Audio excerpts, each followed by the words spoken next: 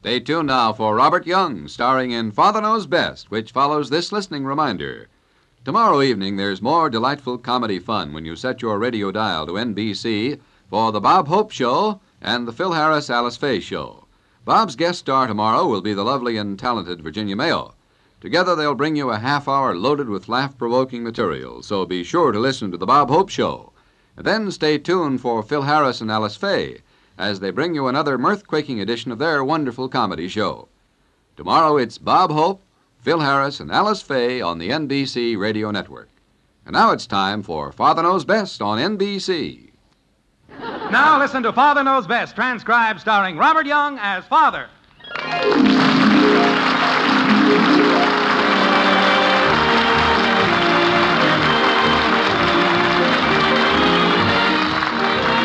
Welcome to Springfield and another half-hour visit with the folks in the White Frame House on Maple Street. Sit back and enjoy life with the Andersons. Kathy, Bud, Betty, Margaret, and Jim, as the head of this typical American household, again sets out to prove that Father knows best.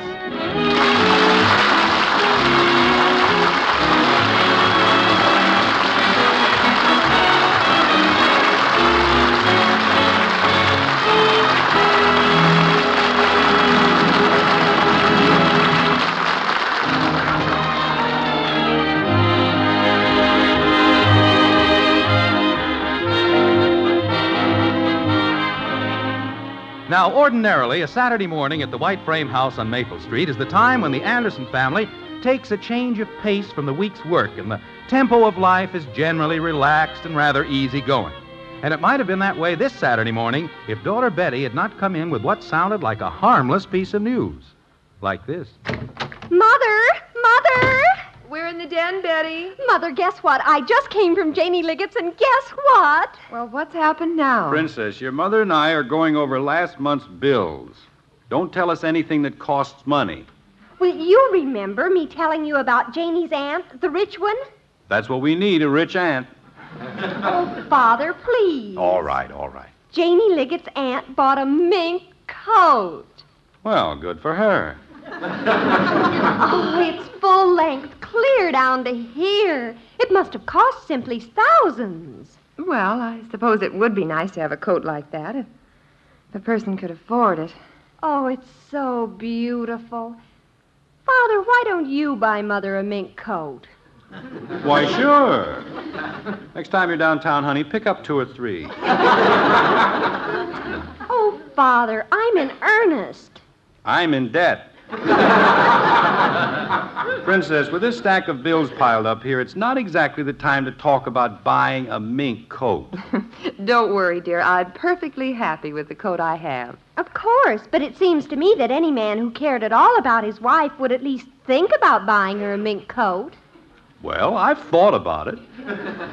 But what happens when a woman gets a mink coat? I'd have to get all new dresses to wear with it. Oh, fiddle. And with new dresses and a mink coat, your mother couldn't be seen riding in our 3-year-old car. We'd have to get a new car. Oh, I give up. Every time I make a sensible suggestion, Father has to be a comedian. I'm going upstairs. I love those sensible suggestions. Oh, I wonder what it would be like to have a mink coat in the closet. For that matter, we already have fur in the house. There's that neck piece of yours that we bought in Chicago. And those fur mittens of mine. I can't for the life of me see why women feel that a coat made out of the skins of a bad-tempered member of the weasel family can suddenly create a whole new pattern of life. I didn't say that, dear. All I said was that... Mom! Hey, Mom! I'm in the den, Bud. Now, where were we on these bills? Where are you, Mom? Oh, hi. Hello, Bud. Hi, Dad. You home? No, I'm down harvesting onions in Bermuda. Oh. Your mother and I are checking over some bills here, Bud. What is it? Joe and I just decided something. Well, good. Now, We're not going to take any more money from our folks anymore. Now, there's the brightest thought of the day. What brings this on, Bud? Nothing. We just decided. And a very good decision. Let's not question it. The way it is, having an allowance, we can only spend so much and then we're broke. Yes, this I understand. But if we quit having an allowance and get jobs and earn our own money, then there's no limit to how much we can spend. Well, I'm not quite sure I follow your reasoning there. But you go ahead. I'm all for it. I don't think you can earn all your money and go to school, Bud. Sure I can. I already got a job at Snow's drugstore 2 afternoons a week. I'm on the board. Switchboard? Sandwich board. You know, ham on wheat, hold the mustard, grind a cow and hold the weepers. Grind a cow and hold the weepers. Hamburger, no onions. I know all that stuff, and I'll make enough to pay for everything except my lunches at school. Well, I'll give you enough for your... No, we're gonna do this, Dad. I'm gonna get another job, and that'll pay for my lunches. All right, if you say so. Guy's gotta get used to paddling his own canoe. Hey, What is it, Bud? maybe I could save up enough to buy a canoe. I'm hungry. What's in the kitchen to eat? There's nothing out there. I looked. Hi, Mommy. Hi, Daddy. Hello, Angel. Hello, kitten. I need some clothes. Clothes. Uh-oh, we're back on the other side of the ledger. You have plenty of clothes. But I need some I can trade. Patty Davis and I are starting a SWAT shop. SWAT shop? Don't you mean swap shop? Yeah, where we trade clothes. Can I have some clothes to trade, Mommy? Well, look around in the attic, but don't take anything good. I'll just take some old stuff. Betty, answer the door, will you? Probably for you anyway. I'll get it. Now, where were we, dear? I've lost track. I don't know how you get anything done around here. It isn't easy, dear. What have you got in the... Oh, you brought it over. Mother, come here, Father. What in the world did Janie bring over? It can't be anything less than Perry Como. Look, Mother, look. Here it is. Isn't it beautiful? It's Janie's aunt's mink coat. Hello, Mrs. Anderson, Mr. Anderson. Hello, Janie. Oh, dear. Say, that's a nice-looking coat, Janie. Nice looking, he says. Nice looking. Oh, feel it, Mother. Just feel it.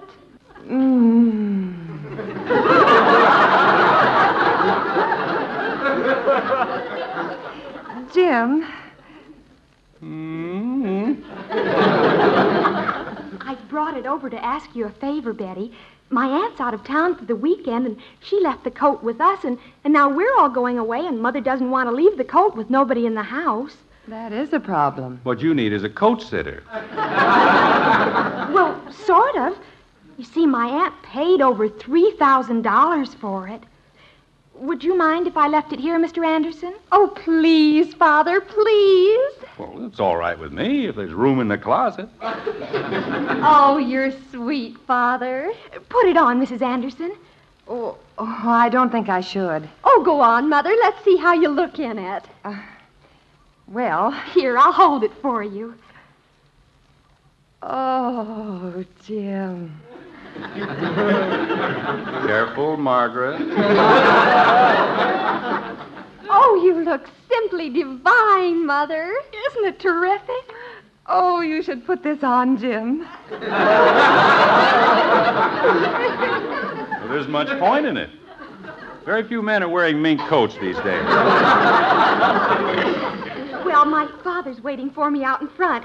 Thanks a lot for keeping the coat. We'll pick it up this afternoon. Oh, there's no hurry, Janie. Imagine See you later. $3,000. Bye. You look great in it, honey. I can imagine with this house dress. Turn around, Mother. Let's see it in the back. Oh, isn't it positively the most perfectly, excruciatingly, fantastically wonderful coat you've ever seen? It's too lovely for words. Oh, real mink. I feel just like a queen. Hey, Mom, you better come out in the kitchen. The sink's plugged up.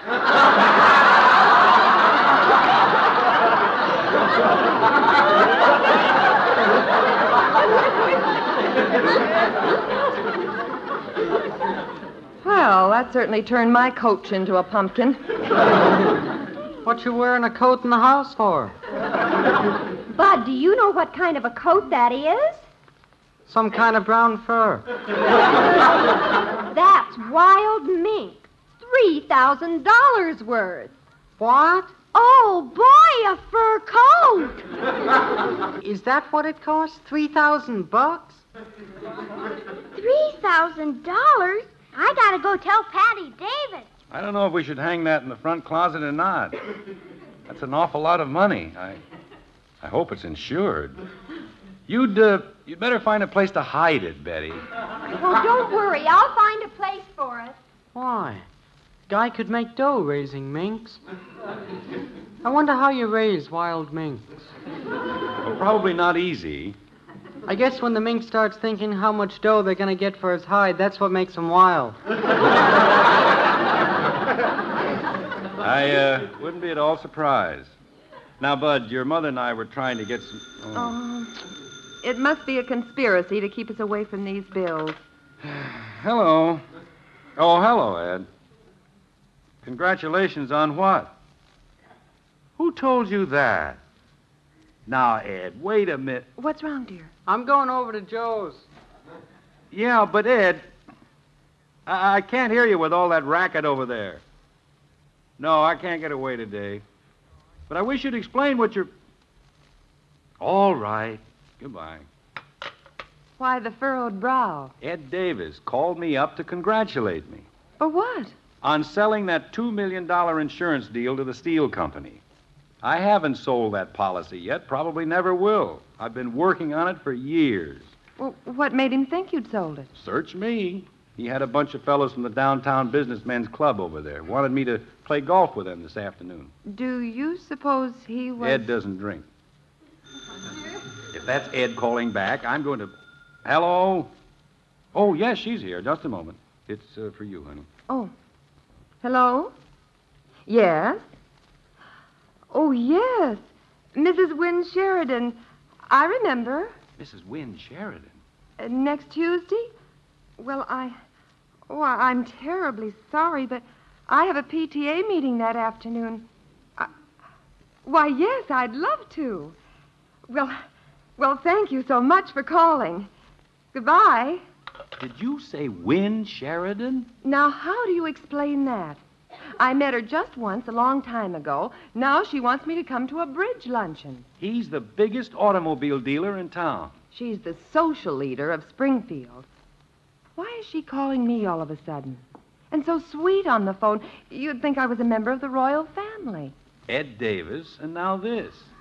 Dear, there's no explanation for it, but all this seems to have started since that mink coat arrived. You're right. Something happened. There's a difference. Things are not the same. But why? It makes us feel like a couple of idiots. Exactly. But one thing we do know, honey, right now we're two of the most popular idiots in town.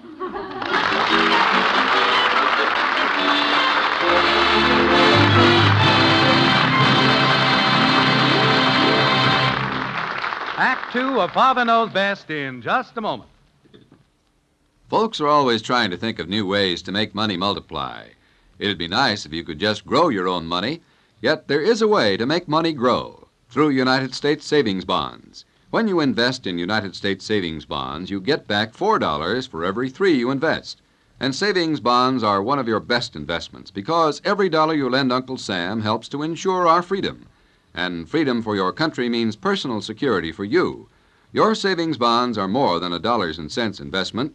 They're an investment in a way of life. Show Uncle Sam you believe in him. He'll show you his gratitude with interest. Watch your money grow with United States savings bonds.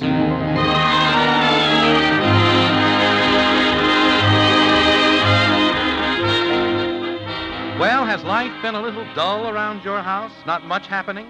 If you want to liven things up, take a tip from the Andersons. Have a friend of yours leave a mink coat in your closet. Ever since Betty's friend Janie brought her aunt's very expensive mink coat to the Andersons for safekeeping, Margaret and Jim have been flooded with invitations and favors from people who a few hours ago were almost total strangers. How do Jim and Margaret feel about all this? Well, they don't understand it. They like it. Oh, this is perfect, Jim. Next Friday, we're invited to the Carmichaels for dinner and the symphony afterward. When did that come? Just now, while you were out in the kitchen. Messenger brought it. Carmichael. I've met him. He owns the big music store downtown. Dear, I'll just have to buy a new dress to wear. Well, sure, go ahead. Possibly a pair of slippers. My gold ones are almost worn out. Well, okay. I think it's simply too utterly exciting the way things are happening to you and Mother. What's the score so far? Well, 9 invitations, 2 boxes of candy, and 1 electric rotisserie. Where'd the rotisserie come from? A man brought it. From the Acme Appliance Company. Insisted on leaving it for me to try out. No obligation and all that.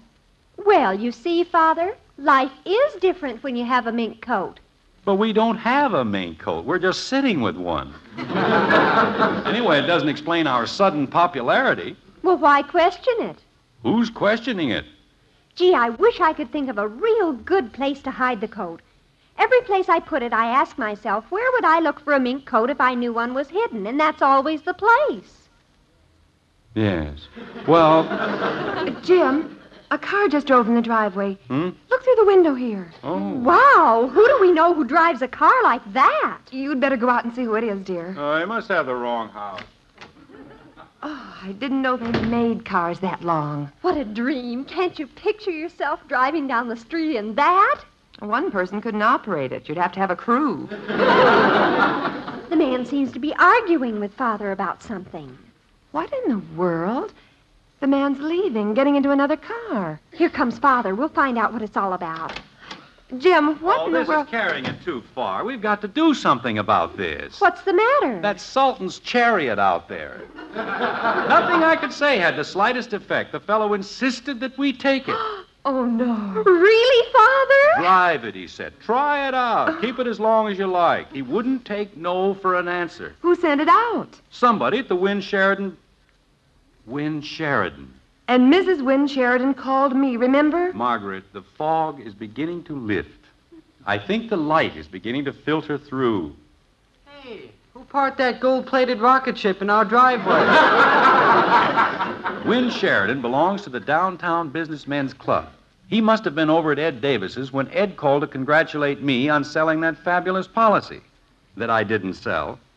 Where did that millionaire's hot rod come from? That bunch of businessmen flashed the word around town that we had hit the jackpot, rolling in money. But who told the businessman? It must have been Ed Davis. Who told Ed Davis? Who owns the boss? Just listen, Bud, and you'll get the whole thing. I've been listening, and I haven't got anything yet.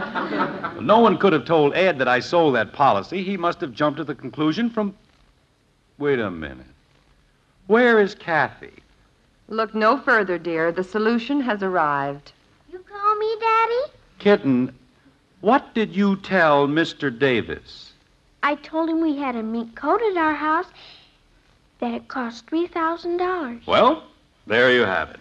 That explains everything. Did I tell something I shouldn't have, Daddy? No, Kitten, you just didn't tell quite enough. Principally that the $3,000 coat was not ours. Oh, yeah. Forgot that. Oh, I can't figure what you're talking about. I'm going down and see about a job. I'll go back and tell Mr. Davis. I got some clothes to trade with Patty anyway. Of all the silly things. What are you going to do with the car and all those things? Oh, we'll send them all back. Father, look out the window. Oh, for Pete's sake, what are they bringing in now? You'd better open the door, dear. I tell you, there's never a dull moment with a mink coat around. What in the world are those men carrying? Yes? Mr. Anderson, Yes? delivery from the Carmichael Music Company. Well, you'll have to take it back, my friend. There's been a little mistake. You, Mr. Anderson? Yes? No mistake. Bring it in, boys. But we didn't order anything from the Carmichael Music Company. I don't know anything about the orders. We just deliver. Where do you want this? Well, what is it? Combination radio, television, phonograph, and barbecue. And high fidelity. The room isn't big enough for it. I don't make the rooms, miss. We just deliver. Well, you can't stand there holding it. Oh, you're so right. You'd better put it down here in the living room. Say, why they send a thing like this out on free trial, I'll never know. You know how much this thing cost, Mr. Anderson? Well, no. $1,750. That's without the charcoal. 1,700? You must be loaded. Goodbye. Well, what do we do with it? Well, what can we do with it? Hook it up, play it. We may as well enjoy all these things. They were forced on us. If they insist that we take a free trial, okay, we'll take it. Well, before I do anything else, I've got to find a place to put that coat. Imagine us with a new car, a block long, and a $1,700 radio. Oh, what can we do about it, honey? The things are here. We're not out anything. Let's have fun. Oh, no, not again. Look out the window, honey. If they're carrying something or driving something, we'll turn out the lights and hide. No, as far as I can see, it's just a man with a briefcase. Well, let him in. The worst we can get is a free trial on a briefcase. Whatever it is, dear, just explain to him. Yes, sir. What can I do for you? Mr. Anderson? Yes? I'm from the tax collector's office. Tax collector? May I come in? Why, yes, but... Thank you. Clausen is my name. Here's my card. Oh. Well, that is... I was sent out to reappraise your personal property. Come into the living room. Thank you. This is, Mrs. Anderson, Mr. Clausen. How do you do? How do you do? Did I hear you say you were from the tax collector's office? That is correct. Our office understands there has been, shall we say, a considerable improvement in your financial status. Well, I'm afraid you made the trip out here for nothing, Mr. Clausen. The story about our financial improvements was just one of those rumors. No truth to it at all. Absolutely none. It all started with the silliest sort of mistake. That car in your driveway, it's new, isn't it? Yes, Worth, as it stands, about $6,000. 6,000. The tax on that would be... No, wait. That car isn't ours. They sent it out on approval. Well, it will be yours after you buy it. It's all the same to us. But we're not going to buy it. Then why did you have it sent out? We didn't have it sent out. Someone just drove a $6,000 car into your driveway and left it? That's just what happened. Mr. Anderson, you are pulling my leg. No, I'm not. That's the truth. I've been with the tax office for 12 years, and I've heard a lot of stories. This one isn't bad.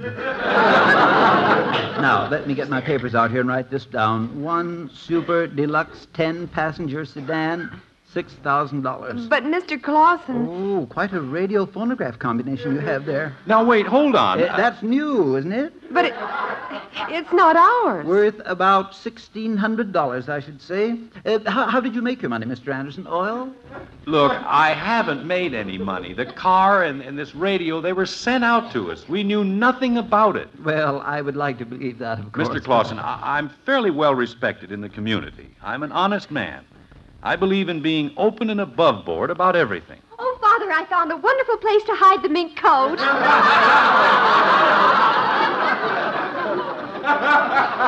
Hide the mink coat? Oh, no. Betty. Oh, I'm sorry. I didn't know there was anyone here. Well, young lady, you spilled the beans. Now, let's quit playing games, Mr. Anderson. What do you have beside the mink coat? Any diamond necklaces? Mr. Clausen, believe me, the mink coat is not ours. Oh, come now, a man with your money. Betty, this is the tax man. Tell him. It's not our coat. We're just keeping it for a friend of mine while she's out of town. You know, there are times when I wish I had gone into another line of work. How much did you pay for the coat? We didn't pay for the coat. But you do have it. Yes. That's all I want to know. Now, if you'll just tell me how much you have... Don't open the door. Well, we'd better see who it is, Father. Hi, Betty. Janie. Father, it's Janie. Oh, bless that girl. Come on in, quick. What's the matter? The tax collector's here. Janie, this is Mr. Clausen from the tax office. Will you please tell him? I'll go get the coat. Does this mink coat we're talking about belong to you, young lady? No, it belongs to my aunt. I'm Janie Liggett. If you come over to our house, my father will tell you. Here it is. Well, thanks a lot for keeping it for us, Mr. Anderson. Well, Dad's waiting. I gotta run by. Bye. Well, Mr. Clausen, are you convinced? On the coat, yes, but the car and It the all radio... started with the coat. Our small daughter told the neighbors we had a $3,000 mink coat, and the word spread that Mr. Anderson had sold a big insurance policy. We were the most popular people in town. Oh, I think I understand now. I have a small daughter myself. You see, we're not rich, Mr. Clausen. In fact, sometimes it's hard to make the money stretch. Oh, I know just how it is. Just this morning, Mrs. Anderson and I were going over the bills. We're so far away from owning a car like that one out there, or this expensive radio. Oh, money doesn't go as far as it used to. Hey, Dad, Mom, I got a job. Now I can buy my lunch at school. What? Bud, you'd better explain that. Hey, Mommy, I've been over at the swap shop. I got me some real good clothes. Hardly any holes at all. Now, wait a minute, Kathy. Oh, Mr. Anderson. What? Lunches. Old clothes. I have kids of my own, you know. Here, let me give you $5 to tide you over.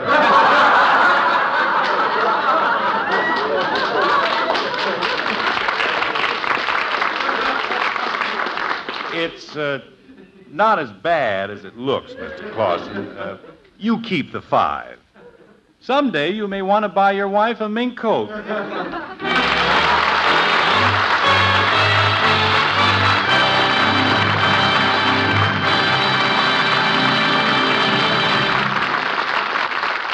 The Andersons will be back in just a moment. Friday evening brings more wonderful entertainment on the NBC Radio Network when Bob Hope presents his fun-filled show for your listening pleasure. Tomorrow evening, you'll hear Bob's guest star, Virginia Mayo, in an hilarious takeoff on a dramatic situation. Be sure to listen. And then stay tuned for music and mirth on the Phil Harris-Alice Faye Show. It's a laugh riot from beginning to end when Phil teams with Elliott Lewis for another session of zany antics and hilarious situations. You'll hear songs by Phil and Alice Faye, too, for a really enjoyable half hour of stellar entertainment. Make NBC Radio your entertainment headquarters tomorrow night. Just set your dial to this station for the finest of all radio listening.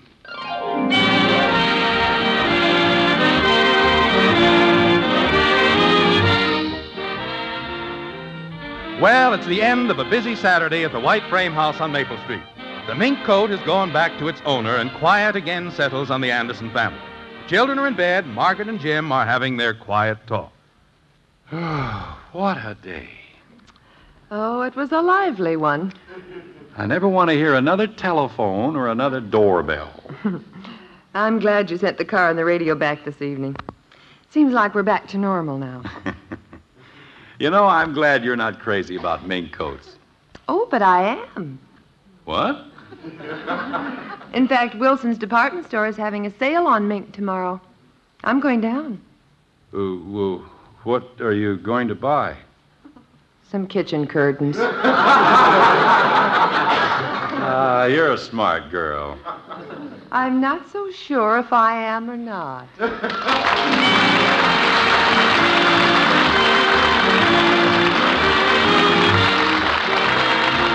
Join us again next week when we'll be back with Father Knows Best, starring Robert Young as Jim Anderson. Father Knows Best is an NBC Radio Network production in cooperation with Cavalier Enterprises. In our cast were Helen Strome as Kathy, Jean Vanderpyle, Rhoda Williams, Ted Donaldson, Mary Lee Robb, and Parley Bear. Father Knows Best, based on characters created by Ed James, is written by Paul West and Roswell Rogers, directed by Arthur Jacobson, and transcribed in Hollywood. This is Bill Foreman speaking.